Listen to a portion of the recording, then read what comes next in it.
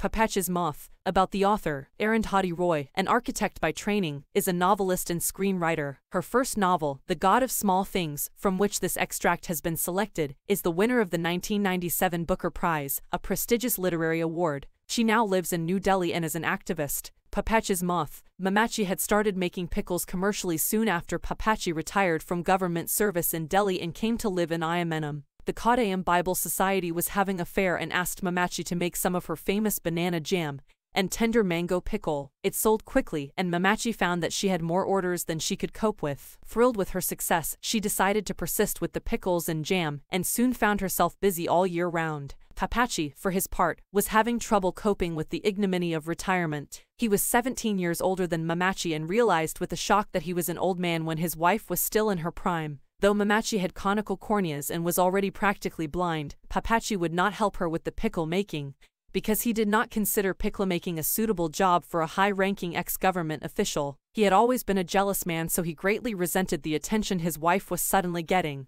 He slouched around the compound in his immaculately tailored suits, weaving sullen circles around mounds of red chilies and freshly powdered yellow turmeric, watching Mamachi supervise the buying, the weighing, the salting and drying of limes and tender mangoes. Every night he beat her with a brass flower vase. The beatings weren't new. What was new was only the frequency with which they took place. One night Pappachi broke the bow of Mamachi's violin and threw it in the river. Then Chaco came home for a summer vacation from Oxford. He had grown to be a big man and was, in those days, strong from rowing for Balliol. A week after he arrived he found Pappachi beating Mamachi in the study. Chaco strode into the room, caught Pappachi's vase hand, and twisted it around his back. "I never want this to happen again," he told his father, ever. For the rest of that day Pappachi sat in the veranda and stared stonily out at the ornamental garden, ignoring the plates of food that Cachu Maria brought him. Late at night he went into his study and brought out his favorite mahogany rocking chair. He put it down in the middle of the driveway and smashed it into little bits with a plumber's monkey wrench. He left it there in the moonlight, a heap of varnished wicker and splintered wood. He never touched Mamachi again, but he never spoke to her either as long as he lived.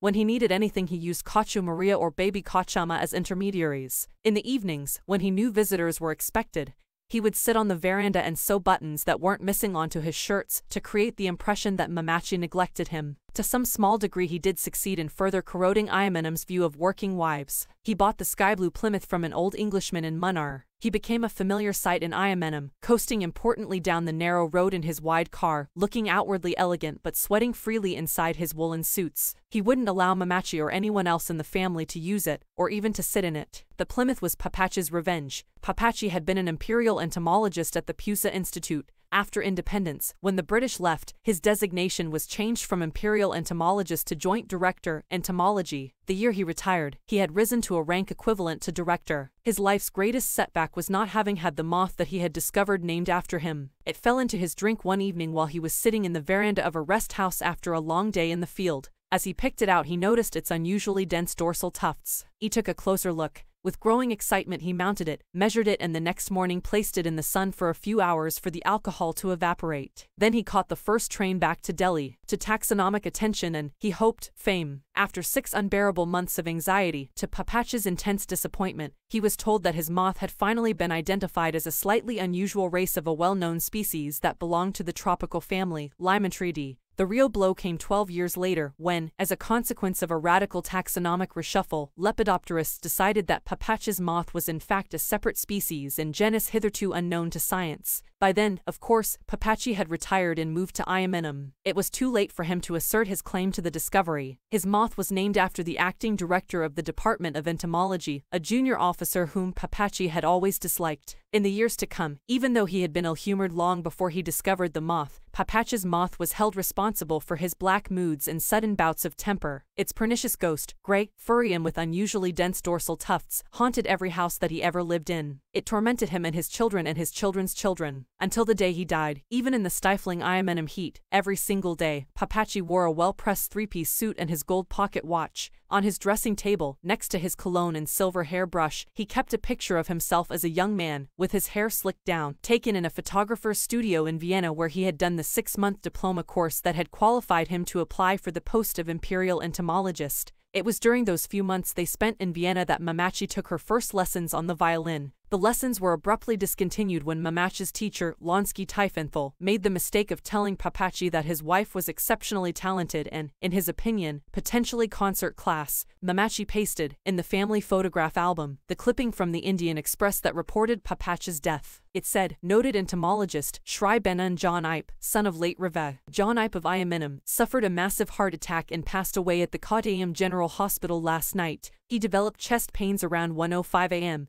and was rushed to hospital. The end came at 2:45 a.m. Shri Ipe had been keeping indifferent health since last 6 months. He is survived by his wife Sashama and 2 children. At Pappachi's funeral, Mamachi cried and her contact lenses slid around in her eyes. Amu told the twins that Mamachi was crying more because she was used to him than because she loved him. She was used to having him slouching around the pickle factory and was used to being beaten from time to time. Amu said that human beings were creatures of habit, and it was amazing the kind of things they could get used to. You only had to look around you, Amu said, to see that beatings with brass faces were the least of them.